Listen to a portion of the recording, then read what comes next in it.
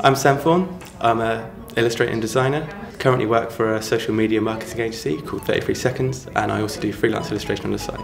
And I study illustration at the Plymouth College of Art.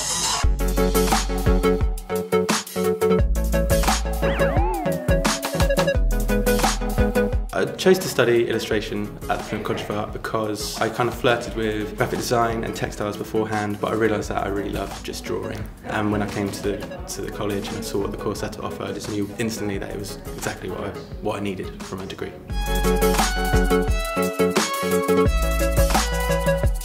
At 33 Seconds, I create socially optimised content for a number of brands, including Peugeot, Amazon Student, and Magners.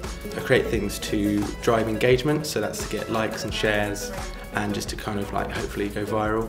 I do a lot of work with Greenpeace, driving people to sign petitions by using kind of hard-hitting creative to show shocking stats or something that needs to kind of be changed in the world. And with Amazon Student, I have spent a lot of time kind of creating a visual identity for them, which is used throughout the whole brand now. When we started with them, they had nothing there creatively, but I was able to build up a portfolio of work across illustration, graphic design and videos.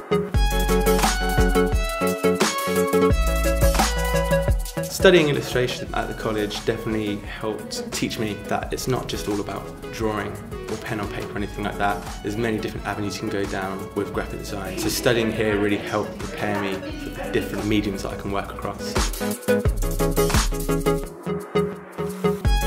Some tips and advice I would give to aspiring illustrators is just to keep all your opportunities and windows open.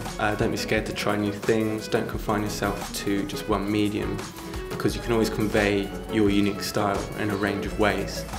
And I think that it's a shame for some people to be stuck to just one way of working, because you might find that actually, even though you've been drawing with pencil and paper all your life, that painting or digital work is the best way for you to work. So I would just say keep experimenting and trying new things.